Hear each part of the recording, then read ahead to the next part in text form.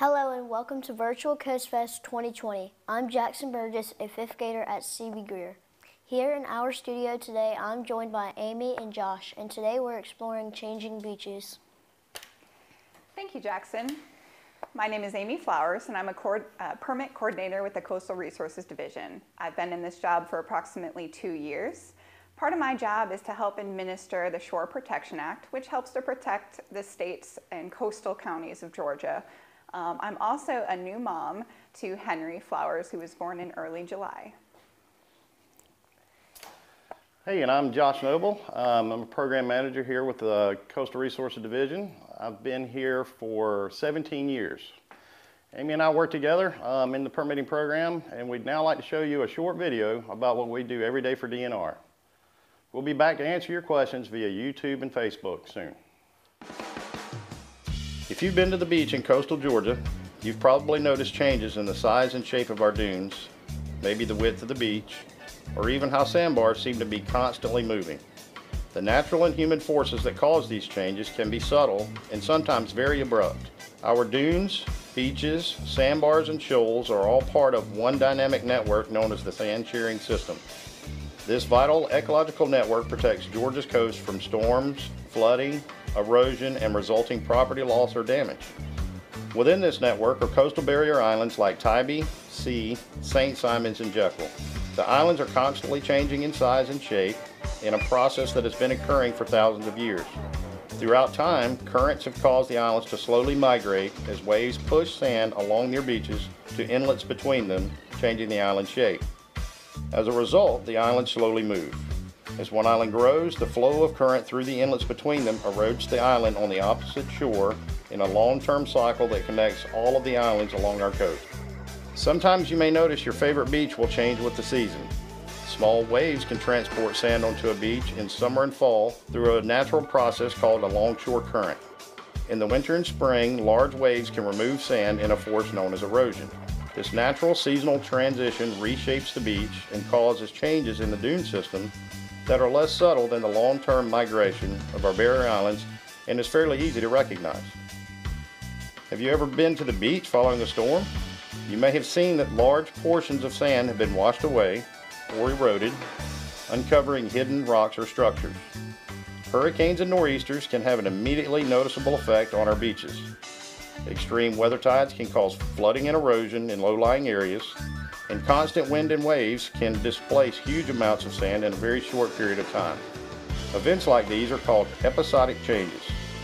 These sudden, dramatic changes are probably the easiest for most people to spot. Strong storms can reshape the coastline for decades or even centuries. The evolution of our shoreline not only depends on these long-term, seasonal and episodic changes, but also in how we as humans react to these events. The building of shoreline protection structures like seawalls and jetties could potentially alter the sand shearing system, and careful consideration must be made when deploying these man-made solutions. Georgia's Shore Protection Act, which became law in 1979, provides the measures required to protect our shorelines and the collective resources like dunes and beaches within the sand shearing system. It is the mission of the Coastal Resources Division of the Georgia Department of Natural Resources to ensure that the provisions of the Act are implemented so our coasts may be enjoyed by generations to come. Now that you know some of the causes, the next time you're at the beach, see if you can notice if the shoreline has changed since your last visit. Do the dunes look the same? Is the beach any wider? What do the sandbars look like at low tide? Can you imagine what it might look like in 100 years? We hope you've enjoyed learning about Georgia's ever-changing beaches and our partnership with nature in preserving our coast. We'll see you at Coast Fest 2021.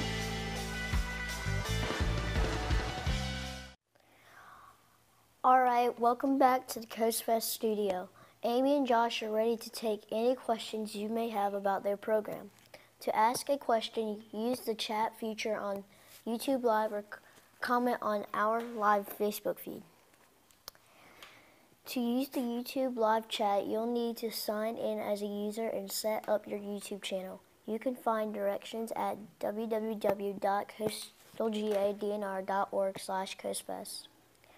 While we wait on questions to come in, I'm going to go ahead and get started with a few of my own. Why are sand dunes important? That's a really great question, Jackson. So sand dunes are important because they are really our first line of defense against the damaging effects of storms, wave action, and wind. So it's really important when you go to the beach that you're respectful of our sand dunes and that you don't walk on them or do anything that's going to hurt them. For instance, when you go to the beach, you should notice that there's always going to be some kind of an access point, whether it is via what we call a wooden crossover, or whether it is just a sectioned off path in the sand to get you from the land up and over to the sand or to the beach. Now, we want to use those every time we go to the beach because if you were to walk on the sand dune itself, you could end up starting to destroy the sand dune. And then in the next storm or the next time we have a big wave or wind event, we can end up having an issue where water actually comes through the dunes and ends up damaging inland. So, good point, Amy. And also, too, one thing to consider is the importance that sand dunes serve for wildlife habitat, for migrating shorebirds, seabirds, and all sorts of other critters like ghost crabs, dune grasshoppers, mice, rabbits. And migrating shorebirds actually will nest within the dunes and use the natural temperatures, the very high temperatures, which are up to 120 degrees, in order to incubate their eggs. So as Amy was saying, it's very important to leave those areas undisturbed for all those reasons. When I dig a hole,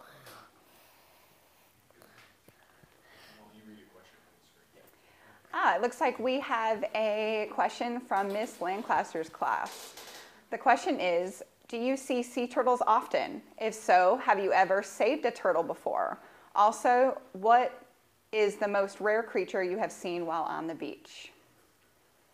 These are all really great questions. So, do I see sea turtles often? I can't say that I see them often, but they are fairly prevalent, or they occur a lot from May until November every year. That is during the sea turtle nesting season here in the state of Georgia. So you can occasionally see the actual hatchlings, which is actually the small baby turtles, if you will. And you can actually sometimes see where the moms have come ashore. You can see their tracks in the sand, which is really very cool. Have I personally ever saved a sea turtle before? I can't say I have, but I do know that people in DNR or within Coastal Resources Division have. And what is the most rare creature that I've seen on the beach? That's a good one. I'm not sure. Rare creature. I think one of the coolest creatures that I've seen, or just they look funny, are horseshoe crabs. They're kind of prehistoric looking. They've got this really cool brown dark shell and these crazy looking legs that just look prehistoric and kind of funny. What about you, Josh? Much like yourself, Amy, I've not personally don't see sea turtles very often, but when we start early days here at work, sometimes we have to get up very early and be on the beach not long after sunrise. And what you'll do is you'll see evidence of where sea turtles have came in overnight and nested at the toe of the dunes. There's a lot of people coast-wide that work very hard in order to not only mark those nests every morning, but also to protect those throughout the entire season. One such center dedicated to that is the Georgia Sea Turtle Center here on Jekyll Island. They do fantastic work. They do. Dr. Norton and his team have spent a lot of time and built quite the sea turtle hospital, if you will, in order to educate the public about the sea turtles, but also to rescue injured sea turtles and rehabilitate them. So it looks like we have another question from Jonathan Watkins. What does your department do when a hurricane comes through and changes the coastline? I would say the first thing that we do is prepare, and from a permitting standpoint, which is my position here, is that we reach out to the different homeowners and individuals that it might have damage from said hurricane, and we help them via the permitting process to help them either rebuild their docks, or we come back to their, go to their house and look at the beach and see how it's changed. Yeah, and to add to that, Amy, also we work with the local governments in order to coordinate responses, coast-wide, and to order that all of our resources are allocated to be able to respond quickly, but also efficiently.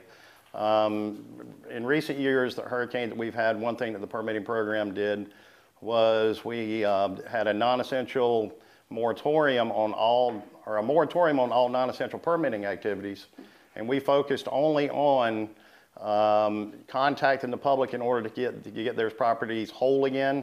A lot of marine debris. It was a large marine debris cleanup. Our team also set up a call center, which was staffed by the entire team of approximately 6 people. That was 8 hours a day, and at times we were taking as many as 400 phone calls in a week. And that was a 90-day moratorium, and since then, so we've got a good baseline should Georgia, in order to be able to respond to such event in the future. So it looks like we have a question coming in from Robert Todd. It's actually from the McIntosh County Academy Commercial Fisheries class.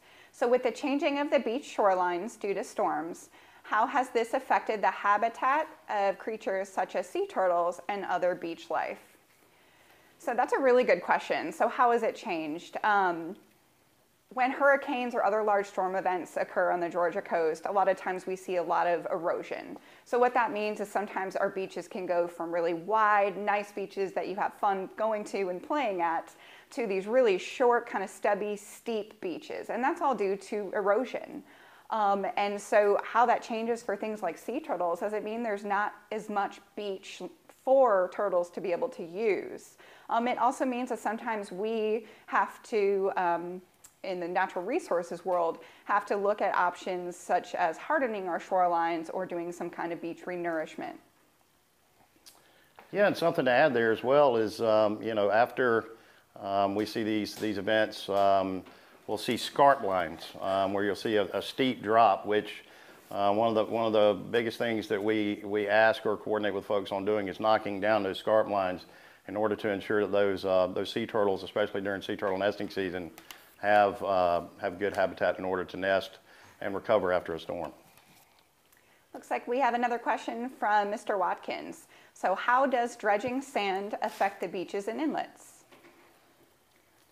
So dredging is, it can create erosion in areas, but also accretion on the southern ends of the islands. But when you're dredging, typically what are you dredging for? So oftentimes what dredging is for is, say, for borrowing sand from areas in order to restore a beach, renourish a beach. Mm-hmm.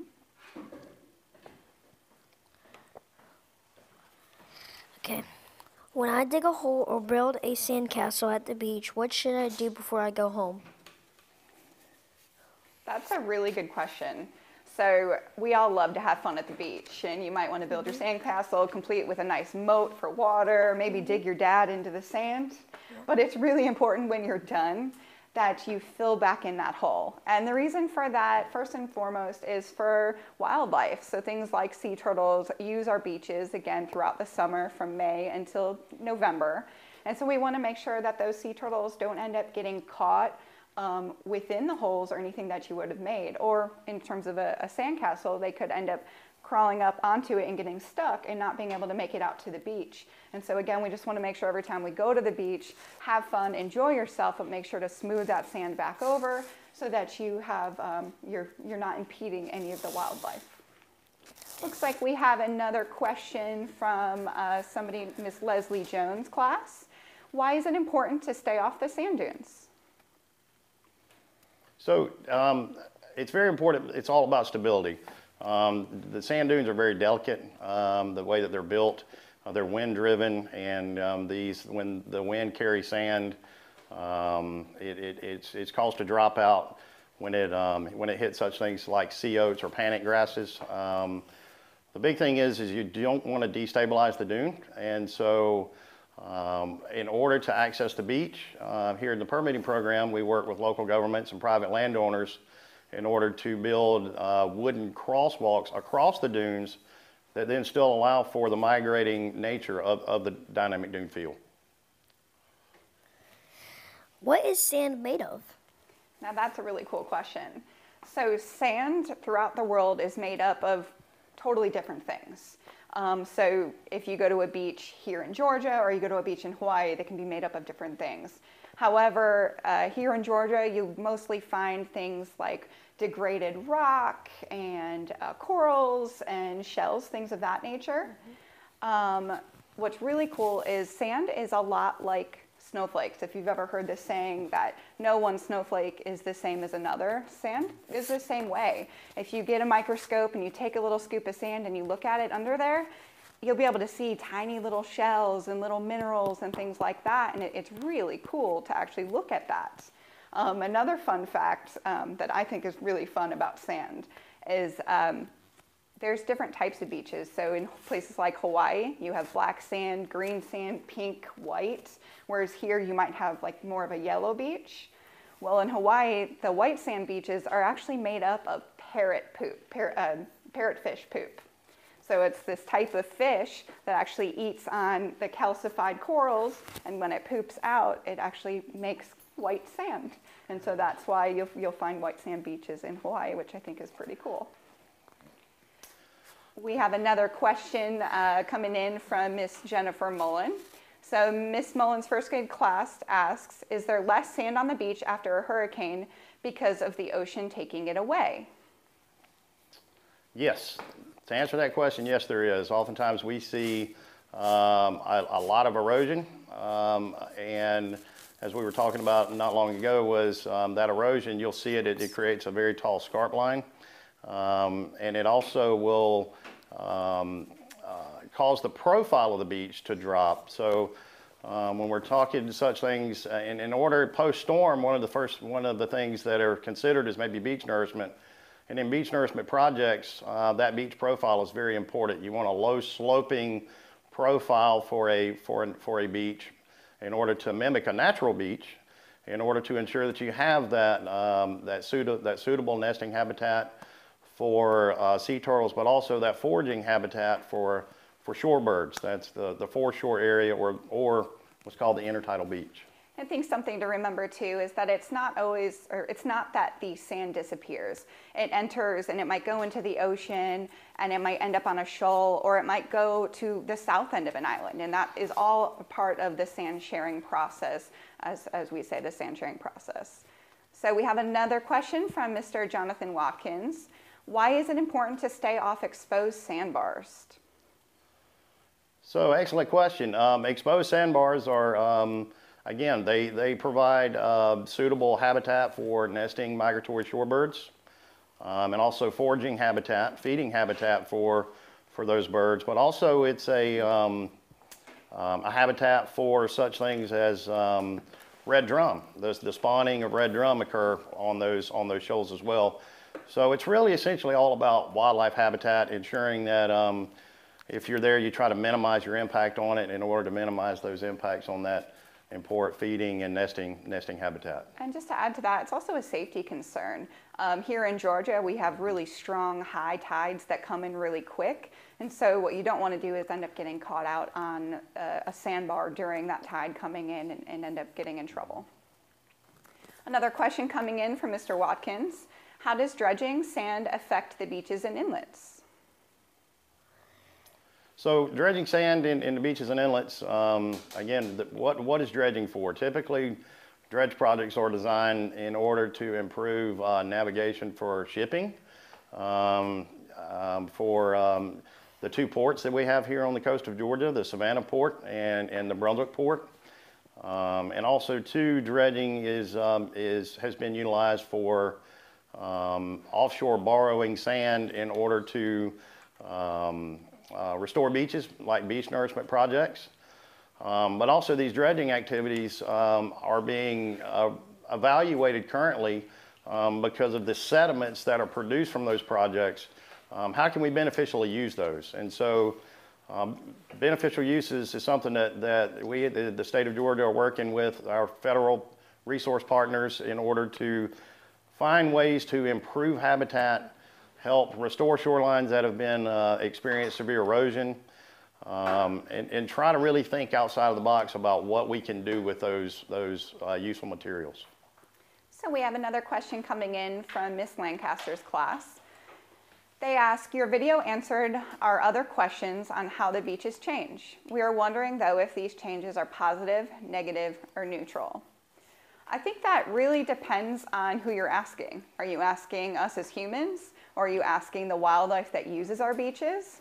For humans, obviously, if you have a house that's on the beach, or you have your favorite beach that you go to, and a storm takes away or erodes part of your beach, it might be sort of a negative effect to you. Or if you live on the beach, it might be a negative effect.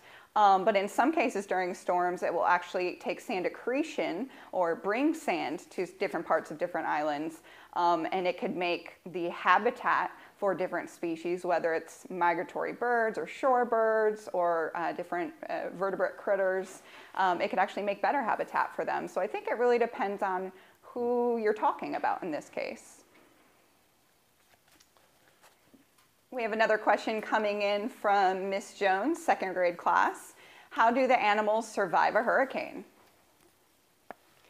That's a really great question. So that is not my specialty. I'll be upfront with that. But all animals are designed to I think, know when storms are coming. And so they have their own ways to protect themselves, whether it's shorebirds finding some kind of place to kind of hone in and make it through, or they can even feel the pressure changes and they might try to avoid the storm that's coming through. And that's all the time we have for this session on a virtual Coast Fest. We hope you've enjoyed learning about the Coastal Resources Division mission. Tune in next time.